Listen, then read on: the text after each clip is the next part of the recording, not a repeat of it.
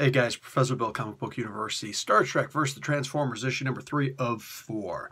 Not too shabby. I guess I should have expected it to go this way. I don't know why I didn't, man.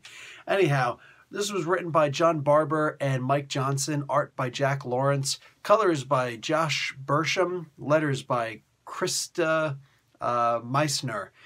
And yeah, man, this is an IDW book. Obviously, it's Transformers, Star Trek. So basically, the good guys are fighting against the bad guys here. Like at the end of the day, whatever. The bird of prey turns into the Klingons' bird of prey transforms into Trypticon. I don't think this is actual Trypticon, but what the heck do I know? The interesting part is that the other thing, the Enterprise actually turns into a Transformer also. It's got the head of Fortress Maximus, but I think it was called Fortress Tiberius. That's pretty cool, you know. James T. Kirk's middle name, James Tiberius Kirk. So that was actually kind of cool. I dug that.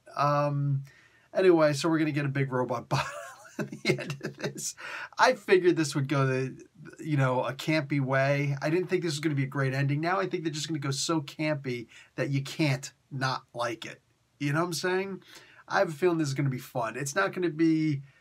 It could very well be spectacular. It's not going to be something mind-numbing or brain-twister or anything. It's just going to be something where it's like, oh, okay, cool. Very unlike the other Star Trek book that came out this week, Terra Incognita.